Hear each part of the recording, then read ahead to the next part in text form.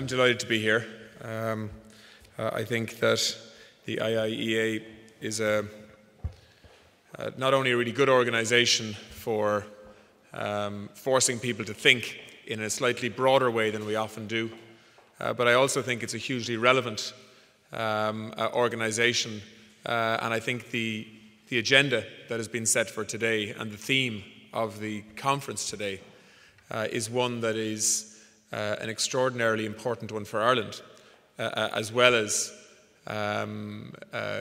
global populations and European populations outside of Ireland.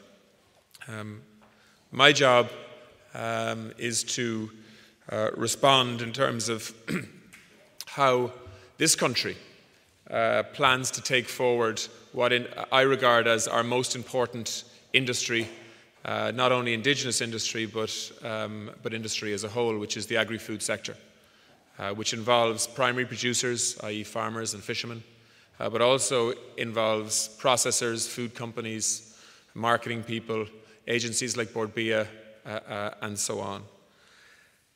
Many of you will have heard me speaking over the last number of months about the context under which the Common Agricultural Policy Review is being debated this time round.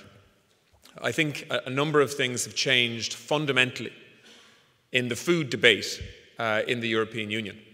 And I think that over the last 6 months in particular, there has been a realization amongst many people who in the past had taken a very simplistic approach towards how we feed the European population, which was based on importing cheap food imports to try and provide food as competitively and as cheaply as possible for our consumers. I think the debate has become a much more sophisticated one now. The issue of food security is now centre stage, and the importance of Europe producing not only its own food, but also the contribution that the European Union has to make in feeding the world in a much broader sense. And I think the Common Agricultural Policy in the past has been about protectionism. It's been about creating an artificial market for food production in the European Union that limited supply in order to drive demand, in order to keep an artificially high price for food, which, by the way, was necessary because we were asking our primary food producers to produce food under conditions that were not being applied in other parts of the world, and therefore it was more expensive to produce a litre of milk or a ton of grain or a ton of beef in the European Union than it was in other parts of the world, and we needed to compensate farmers for that. And rightly so. And so as European consumers demanded and the European political system demanded high standards around issues like traceability, animal husbandry, disease control, and all of the other things that have been a really good thing for developing a standard and a brand and a promise around Irish food of quality and consistency of supply, that had a price tag. And that's what the Common Agricultural Policy was about in the past, as to how we would manage that artificial pricing and support of food production in the European Union to keep our farmers intact, to keep rural communities alive, but also to recognise the fact that food production in the European Union was different to other parts of the world.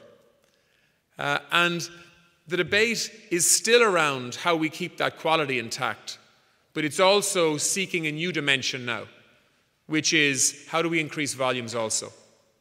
And how do we increase volumes under the kind of new and extraordinary pressures that we now know about that make it more difficult to do that? Climate change being probably at the centre of that, but not just climate change, there are other issues also that I want to refer to here.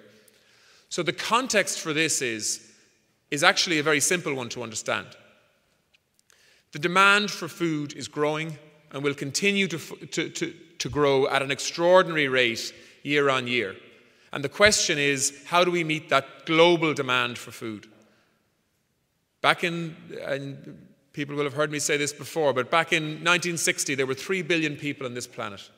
By 1990, that number had doubled to 6 billion people. We're now just under 7 billion people. By 2050, the figure will be 9 billion people. And not only that, but the population of the world in itself, apart from the growing number, is actually moving into towns and cities. So it's urbanizing. And with that, people are becoming what have been, rural dwellers, often relying on a pretty simple diet around carbohydrates, are now moving into towns and cities. They are becoming middle-class people who are demanding more choice, more options, and a better diet around protein. And as has been referred to by the previous speakers, that creates an extraordinary both obligation and opportunity for countries like Ireland that has the capacity to produce more food at a consistently high quality to actually meet that demand. But I think that there are a number of things that need to be recognized if we're going to be allowed to do that. First of all, and this may be slightly controversial for some of you, in my view, the European Union is giving fantastic leadership on the climate change debate in most areas. But when it comes to the complex relationship between food production and climate change, in my view, EU policy is all wrong. We have taken a fairly simplistic approach towards setting climate change targets for the European Union by breaking it up into targets for each country, and Ireland has signed up and has a legal obligation to meet the targets that we've signed up to, which is, in rough terms, a 20% reduction in emissions by 2020, outside of the ETS sector. But outside of the traded sector, agriculture makes up more than 45% of our emissions. So on the one hand, we have this extraordinary demand on countries like Ireland to actually increase food production. And at the same time, we are saying that 40% of our emissions problem comes from an area where we're going to be seeking potentially significant reductions in terms of emissions. And so there is this assumption made that if somehow Ireland reduces its agricultural output in order to meet climate change targets, that we're somehow doing something positive for the climate change targets that are being set globally. When in fact, what we're simply doing is moving food production out of a country like Ireland to somewhere else in the world. We're outsourcing the problem, which makes European figures look good in terms of emission targets, but is doing little or nothing. In fact, in my view, has a negative contribution to make towards global emissions. So this isn't the same as transport or home heating or some other sector that has a climate change challenge also. If you switch your car from a petrol or diesel-driven engine to an electric engine, you are doing something positive to actually reduce the emissions going into the global atmosphere. If you're a farmer that's forced to reduce your herd size so that Ireland can meet its emissions targets, you will simply transfer that meat production to somewhere else in the world, more than likely outside of the European Union. And so we will look good in terms of our figures from a climate change point of view, but the global emissions simply gets transferred from one country to another. And in many cases, from an Irish perspective, gets transferred to a country that is less efficient from an emissions point of view. So I think we need to create a much more sophisticated and honest debate around the relationship between food production and our obligation as a European Union to increase food output, as well as keep price consistency and quality consistency of food production in the European Union, and take a responsible approach towards climate change. Now, that being said, we can do a lot to reduce the emissions from food production, and we have an obligation to do that. And R&D and science will put Ireland at the forefront of that challenge. And I met this week with the New Zealand Minister for Agriculture, and he reflects an awful lot of my views in this area, and they are doing a lot of interesting research at the moment, in essence, how you breed into cattle a reduction in methane release, essentially from the front and back end, to be overly specific about it. And they are getting some really interesting results from that. So we can do a lot to actually play our part in reducing emissions from the food sector. But the first driver here, in my view, has to be our responsibility as a European Union and as a country towards contributing to actually feeding the world, who will need 70% more food in volume terms between now and 2050. And that is the awesome opportunity that this exporting country has in terms of food markets and in terms of expansion. So what are we doing about that? There's two things, really. First of all, we are lobbying hard to actually create a new debate in terms of the Common Agricultural Policy agenda, and it is more than likely that Ireland will hold the EU presidency for the first half of 2013 when the Common Agricultural Policy review is finalised. And that puts us in a very influential position in terms of the context and the direction and the end result that we get from CAP. And I think the start of the real CAP debate began last week when we got an idea as to what the opening position from the European Commission is in terms of the starting point as regards the percentage of EU budget going towards the Common Agricultural Policy and the food and agriculture agenda. And I think that is a reasonable starting point from an Irish perspective. It is maintaining the levels of support that are there in actual terms into the future. And I think that is a reasonable starting point, considering where the political debate was 6 and 8 months ago, when there were a lot of people lobbying hard for a dramatic reduction in supports for primary food production. So we've come a long way, and I think over the next 18 months we will continue to travel a further distance to actually reinforce this message that food production, food security is something that needs support and encouragement within the European Union rather than anything else. From an Irish perspective, we have, in my view, a fantastic document and a set of targets that the industry and farmers and government are all working to. It's called Food Harvest 2020. Many of you will be very familiar with its detail. But essentially, this came about by stakeholders in the industry writing a document that is ambitious but realistic in terms of growing the food industry in Ireland and its contribution to the Irish economy over the next 10 years. And there is significant government buy-in to that. And it's one of the really good things that the last government did. They facilitated the setting of not only targets, but also a roadmap to get us to those targets. And it's my job now to pick up that baton, to set targets on a quarterly basis for the implementation group around Food Harvest 2020, and to continue to drive that agenda amongst all of the players in the food sector, not just one element of them.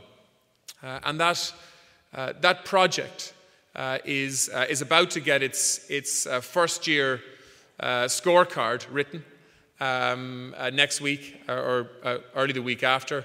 And I think that people should be quite excited by the results of that. We have already upgraded the targets as regards beef. And just to give you a flavour, what we're talking about here is increasing food production in Ireland by 33% in volume terms, that's a third, by 2020, and in value terms, increasing the value of Irish food by 40%. And they are very realistic targets. In the beef sector, the targets within Food Harvest 2020 was for a 20% increase in the output value coming from the beef sector by 2020. We've already achieved a 10% increase in output value of beef in Ireland because of the increase of beef prices over the last 18 months. And so we've upgraded that target now to a 40% value output increase by 2020. And we will look at the other targets as well and change as appropriate. But the underlying story here is one of opportunity for an industry that already has really deep foundations in place for expansion and growth. Over the last 3 to 4 decades, the Irish food industry has grown. It has built stone upon stone, if you like, in a very solid way. And we have an extraordinary platform and infrastructure now upon which to lean to actually build a really ambitious program of expansion and growth, seeking out new markets both within the European Union and further afield, in a way that, in my view, can offer fantastic growth and jobs potential and become the big good news story for the Irish economy. I mean, 60% of output from indigenous countries in Ireland, or companies in Ireland, comes from the food sector. Last year we saw an 11% growth in food exports out of Ireland, up to almost 8 billion euros. By 2020 we want that figure to be 12 billion.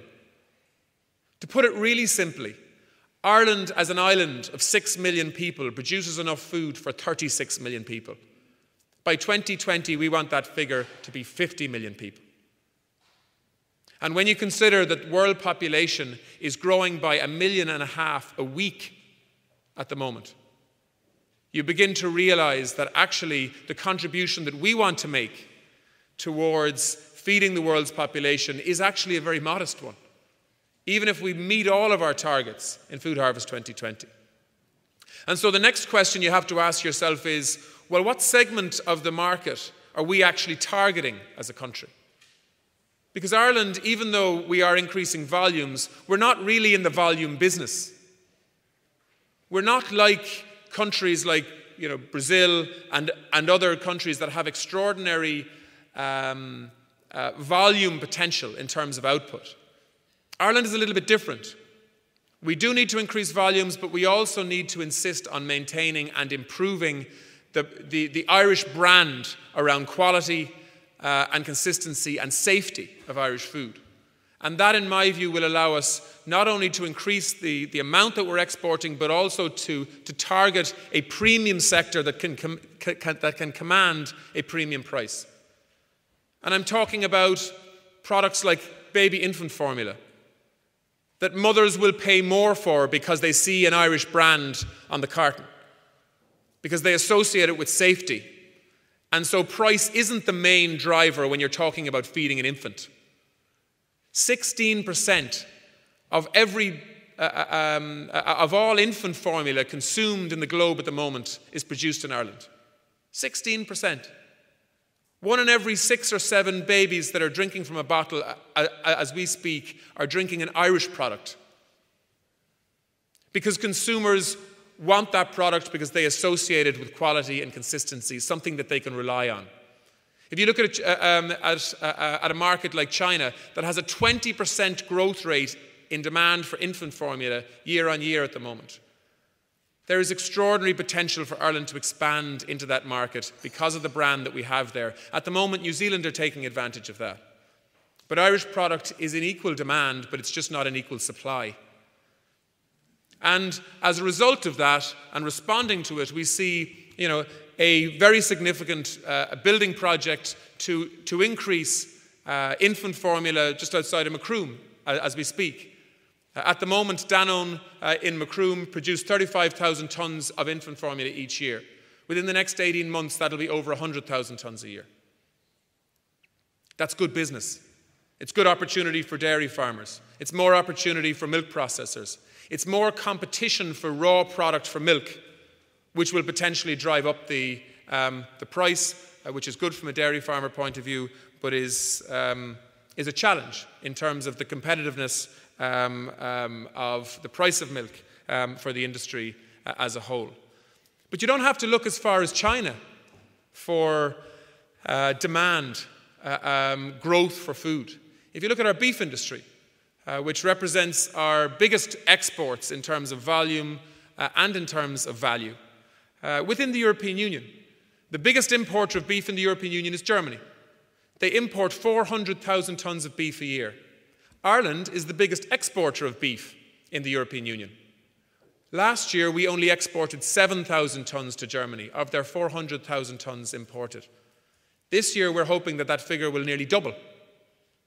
And there's a reason why that figure is so low. It's a hangover from BSE 12 years ago, and we are coming out of that shadow now. In fact, we are out of that shadow and in the sunshine in terms of the reputation around the quality and safety of Irish beef now, and we will take advantage of that.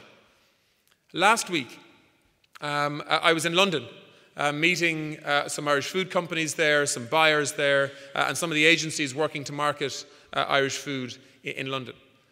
Last year, we exported 3.6 billion euros of food to the UK. We imported 2.7 billion euros of food. We have this extraordinary trade relationship around food with the United Kingdom that, in my view, can be built on and grown. This is our closest, but also by far our most important and biggest market. So the issues here are not about will there be demand for the product. There is extraordinary demand for what we produce, both within the European Union and outside it. The demand is almost infinite in countries like India and China and Indonesia and so on, as their populations grow, as their middle-class populations grow, and as they demand the kind of dietary lifestyle that we have come accustomed to. They want what we produce, and they will pay for it. And they will pay a premium for it if they think that they are buying a premium product. And that is the market that we must target. As farmers, as processors, as big food companies that are actually carving out those markets for themselves and taking advantage of them. We must instill in every farmer in Ireland that they are producing something for a consumer somewhere else in the world, not producing a raw product for a processor down the road. So that we instill in everybody this mentality of Ireland being the best at what we do in the food sector. And that will contribute to building the brand in a positive way that we rely on to actually forge new opportunities in new markets. Let's be clear on this. 80% of everything we produce in this country, from a food point of view, needs to find a home outside of Ireland. And we need to persuade somebody to pay for it. That means that the brand that surrounds our food products is something that we must protect at all costs, which means that my department and the agencies that work with us must enforce and encourage standards all of the time. And so that is at times inconvenient in terms of the bureaucracy involved, the form filling involved, the inspections involved, and so on. But there is a purpose behind all of that. And the purpose is exploiting the opportunities for selling premium product at a premium price in other parts of the world that attach something just a little bit special to what we produce from Ireland. And that's happening. And that's why Kerry Group have grown the way they have. That's why other Irish food companies are continuing to grow and expand the way they have.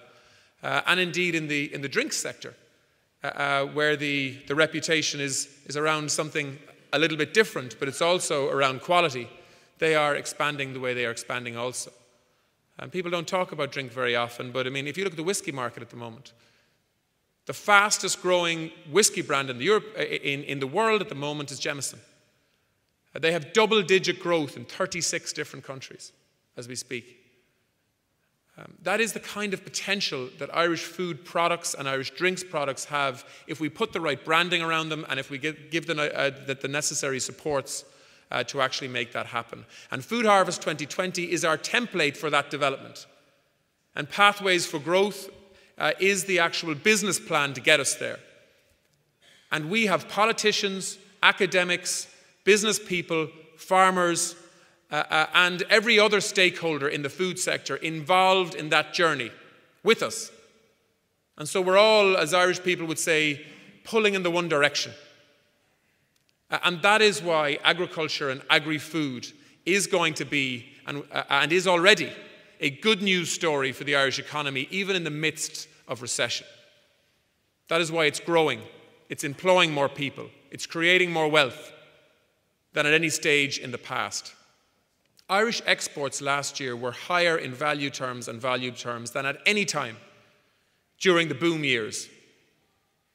And so we need to ensure that we do everything we can to exploit the sustainable potential of food production in Ireland. And I have a challenge in terms of the political challenges around CAP and climate change targets and a whole series of other things. You have a challenge also as stakeholders in the food sector to meet the targets that are being set for you in Food Harvest 2020, whether you're a processor or a farmer.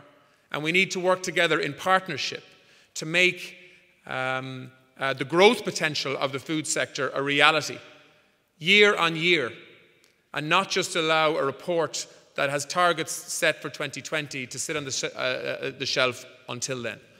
So I look forward to that journey and that challenge with you. I am absolutely committed to it. I intend on being a champion for the agri-food sector as long as I'm in this job. And I hope that you will send your comments, your criticisms, your solutions to remove barriers to progress as and when they develop. Because I obviously, and this government, and this is a theme coming straight from the Taoiseach, we want to hear from people that have solutions so that we can implement them or at least look at the option of implementing them to try and release the potential that is there in so many sectors of the Irish economy that's being frustrated at the moment. But from my perspective, it's the agri-food sector. And we are pressing ahead in a very exciting and ambitious way. And I hope that that journey will continue because I think the Irish economy needs good news stories like the one that we're providing at the moment. So thank you very much for listening.